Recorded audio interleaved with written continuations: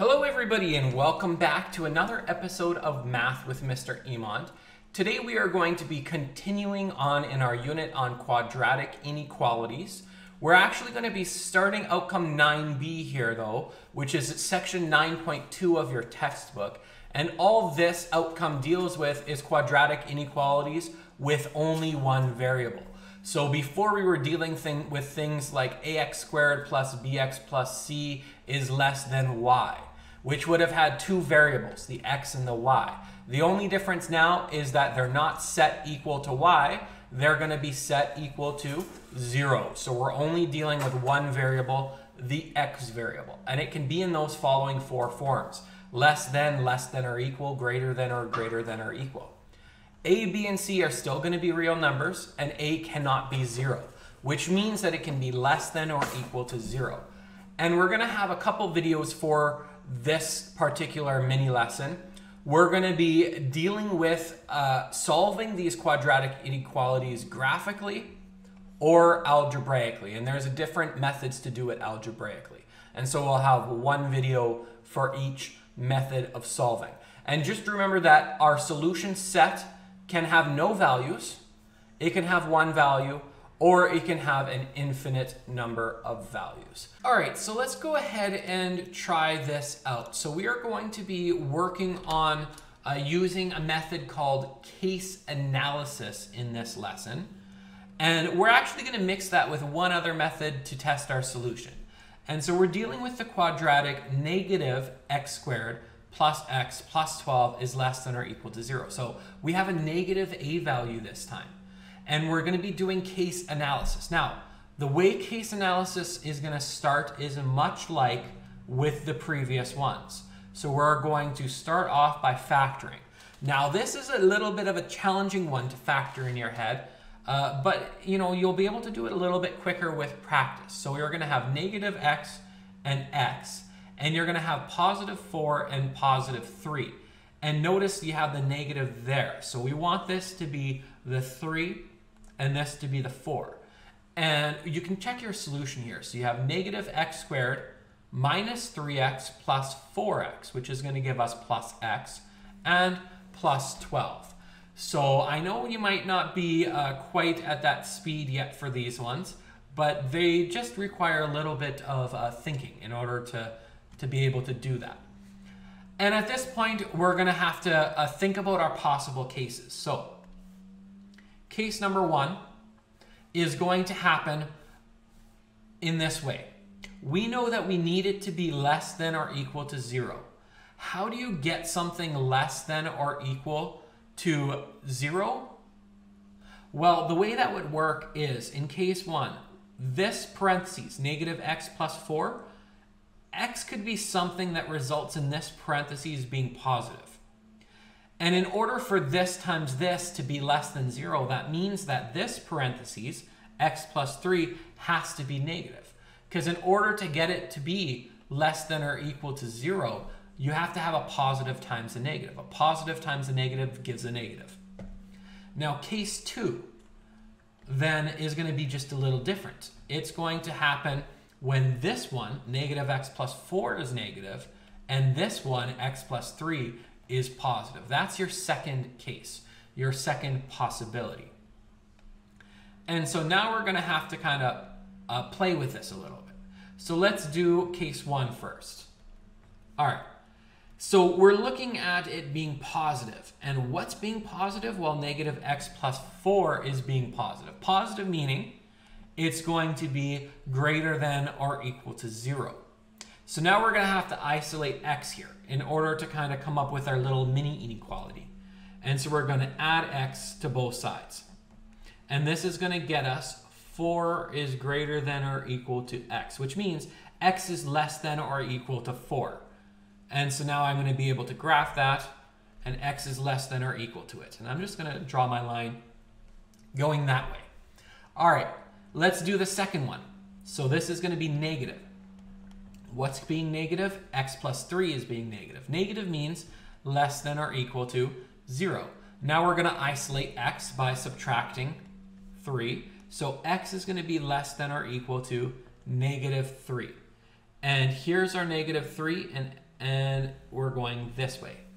Now what we're going to do, the way we analyze this, is we look at where the overlap is, if there's any, and it's to the left of this. And so what is that? Well, that's when x is less than or equal to -3 is when they start to overlap. And that's actually going to be part of our solution, but we're not done because we need to check if there's any possible solutions in case 2. And so let's try out case 2. Case 2 happens when -x plus 4 is actually going to be negative, and so less than or equal to 0. And here we're going to isolate x again, so we're going to add x to both sides, and that's going to give us x is greater than or equal to 4. So here's my 4, and x is greater than or equal to it. Now we have x plus 3, and in this case it has to be positive, so greater than or equal to 0. We're going to subtract 3 from both sides, so we're going to have x is greater than or equal to -3. So here's our -3, and x is greater than or equal to it. So again, I'm noticing we have a period of overlap right there.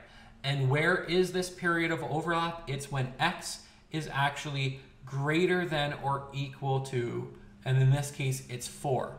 And that means my solution set, now that I've done both cases, is x such that x has to be less than or equal to -3. So x has to be less than or equal to -3, and x has to be greater than or equal to 4. And of course, x is an element of real numbers. And that would be my solution by doing this with case analysis. Now, we said before we're going to try one other method. And so here I'm going to go ahead and graph it. So I'm going to erase this graph, and I'm going to add a new one.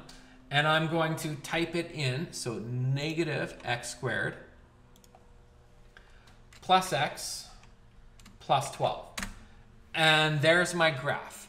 Now I'm going to, actually I'm going to find zeros because this is going to be the quick way. So there's my 1, 0.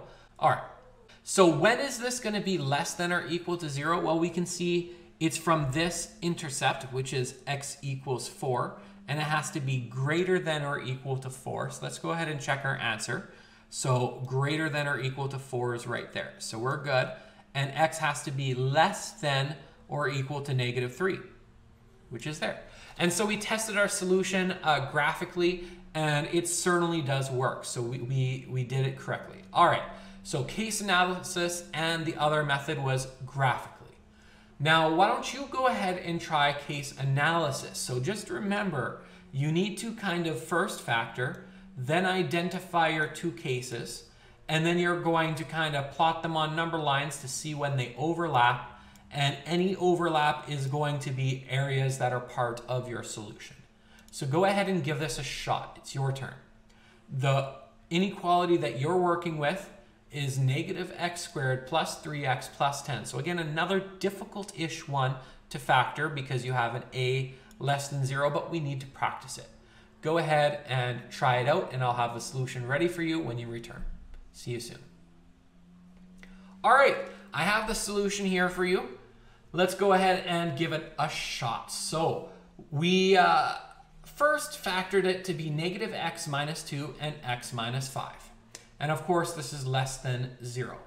And so for my case 1, that was my first parenthesis is going to be positive. My second one's going to be negative. That's going to result in less than 0.